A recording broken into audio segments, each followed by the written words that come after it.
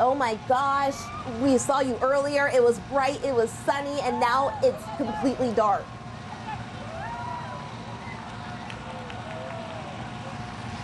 Completely dark. You guys tossed at the absolutely perfect time. We have just entered totality right now. I take a quick look up here. It's wow.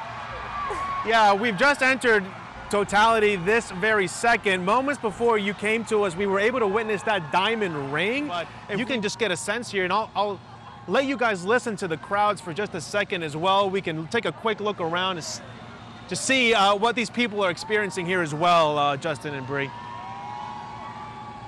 Yeah, I can hear it. I can hear it, Ivan, in the background. So many people are excited to see this truly historic moment. And honestly, it takes my breath away back here in the studio, just seeing those scenes, seeing those pictures and videos of what is currently happening right now. Ivan, I'm sure you can just feel the excitement. It's probably thumping there in the ground. Can you just show us what was it like? It is, yeah, it is hard. It is definitely hard to describe.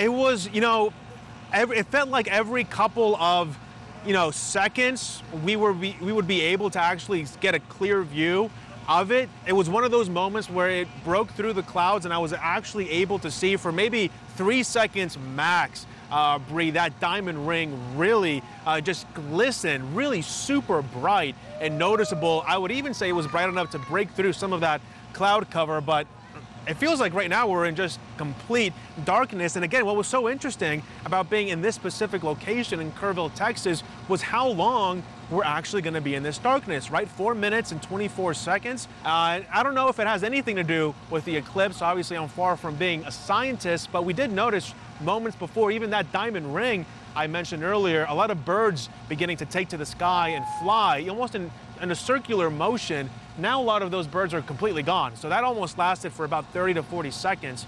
Maybe it had something to do with the eclipse. Again, maybe not. It's just one of those things that a lot of researchers are going to be looking into as well. I don't know, how long has it been since it started? I'm looking at the clock right now. About 4 minutes, so you only have about 24 seconds Right about 4 left. minutes. It looks like it's been right around 4 minutes. Yeah. Yeah. Oh my gosh. Wow. So I would even tell you, Bree, it's getting brighter. As we speak, I can see the light coming through on the horizon, that sort of 360 view. I'm sure you guys can tell there as well how much light's coming through as well. So more crowd noise coming in with that. Wow. Well, right on cue, right? People, they experience literally a once-in-a-lifetime event. Wow, I'm sure you're gonna have so much fun after this event passes through. I can just feel the excitement still hanging on in the air. Thank you so much, Ivan, for joining us.